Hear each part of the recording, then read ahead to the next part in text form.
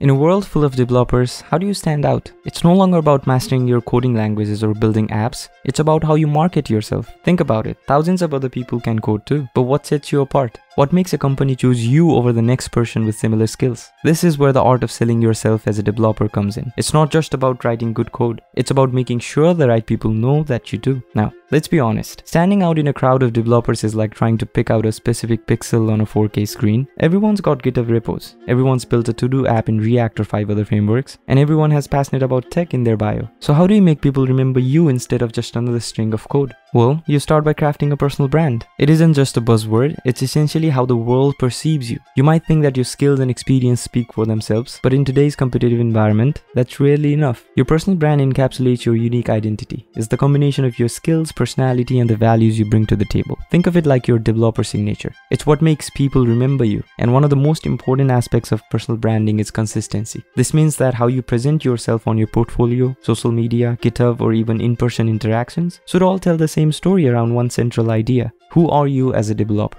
What makes you different? This is the million-dollar question. Every developer has a unique combination of skills, interests, and experience that make them stand out. Maybe you are exceptional at solving complex problems, or you're obsessed with making user-friendly interfaces, or perhaps you're a master of backend architecture. Whatever it is, find that special trait that makes you unique. So now that you've defined your personal brand, it's time to take it online. And first up is your portfolio. It is your dating profile in the tech world. This is where potential employers, collaborators, and clients will form their first impression of you. Showcase your best work here. But don't just push your projects, show your personality, explain the thought process behind your projects, why you enjoyed working on them and what you learned. This will help people connect with you on a more personal level. And next is your GitHub. It is your coding footprint. It's like your Instagram, but instead of showing how great you look on a vacation, you're showing how well your code works under stress. And let's be real, hiring managers will check this. So make sure your repositories are organized, that you have a clean, readable code, and if possible, some detailed README files explaining what each project does. Even better, contribute to open source projects. This not only shows that you're active in developer community, but also builds credibility. And lastly, there's social media. Platforms like LinkedIn and Twitter can be powerful tools for developers. You might hate LinkedIn, but ignoring it is like refusing to wear shoes to a job interview. It doesn't look good. And you don't need to list every tech buzzword in existence. Talk about what you've done and what you're passionate about. And no, you don't have to post Motivation Monday quotes, but sharing relevant content, engaging with the community, and showing up as a human being helps you stay on the radar for recruiters. Also, get active on platforms like Twitter, Reddit, and Discord. These platforms are really the unsung heroes of developer self-promotion. Twitter is where the developers rant, share, and occasionally drop gems of wisdom. Reddit, great for showing you're part of dev community. And Discord, perfect for live real-time problem solving in coding communities. So now that you've built a strong online presence, let's talk about your resume. Your resume isn't a code dump, it's your personal highlight reel.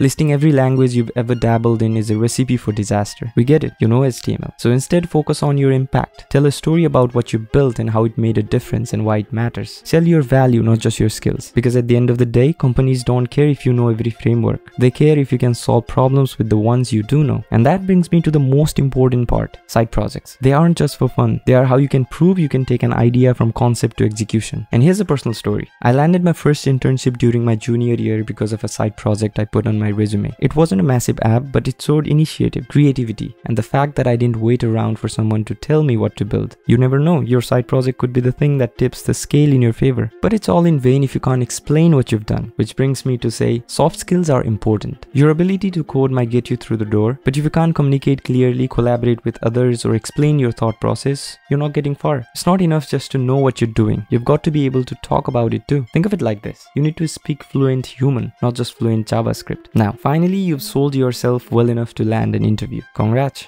Now don't blow it. Be ready to tell your story. Your personal brand should give you a narrative to share. Who you are, what you stand for, and how your skills can solve the company's problem. So how your personal projects, your open source work, or your unique strengths align with the company's goal. Be prepared to sell your personal brand, not just your technical skills. Because at the end of the day, selling yourself as a developer is more than just showcasing your technical skills. It's about crafting a narrative that shows your passion, your impact, and your ability to work well with others. It's about being consistent and authentic. Your personal brand is what makes you memorable.